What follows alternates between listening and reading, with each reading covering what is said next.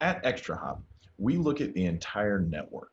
And by doing so, that means we see every device on the network, how it communicates with other devices, as well as insight into the ports and protocols that it uses.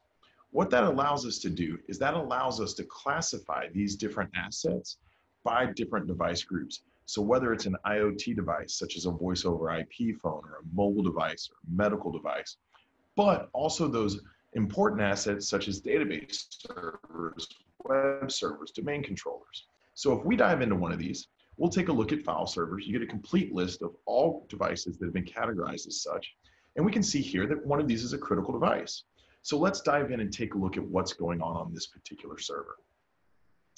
As we can see, we can take a look at all the different top protocols, what kind of server it is. We see all this different information, such as user, known aliases, MAC address. We see everything across the network.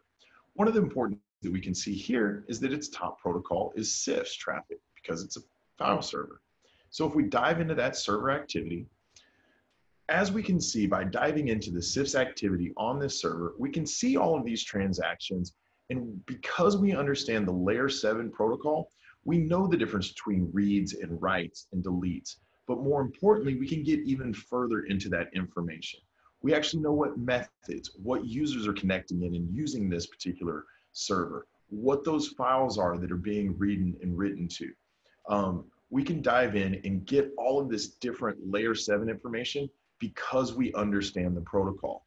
And more importantly, we understand all of the other protocols that it's using as both a client and a server based off of that communication between other assets, which lends us the ability to determine things like these various different staging and attacks that we need to investigate further.